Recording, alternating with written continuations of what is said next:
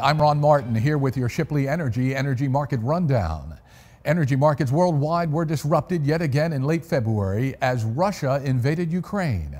Over the month of March, several sanctions have been put in place to limit Russia's economy from competing in global markets.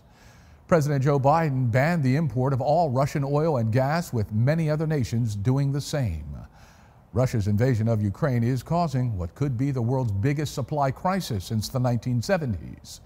Commodity prices are surging to heights we've not seen in decades. In an attempt to combat soaring gas prices, President Biden announced Thursday, March 31st, that he would be releasing 1 million barrels of oil per day for the next 6 months from the U.S. Strategic Petroleum Reserve. This will bring the level of oil in the reserve to the lowest it's been since March of 1984. As we enter natural gas injection season, it's uncertain that the U.S. Midwest, which is currently sitting at 20% below average, will be able to fully refill inventories.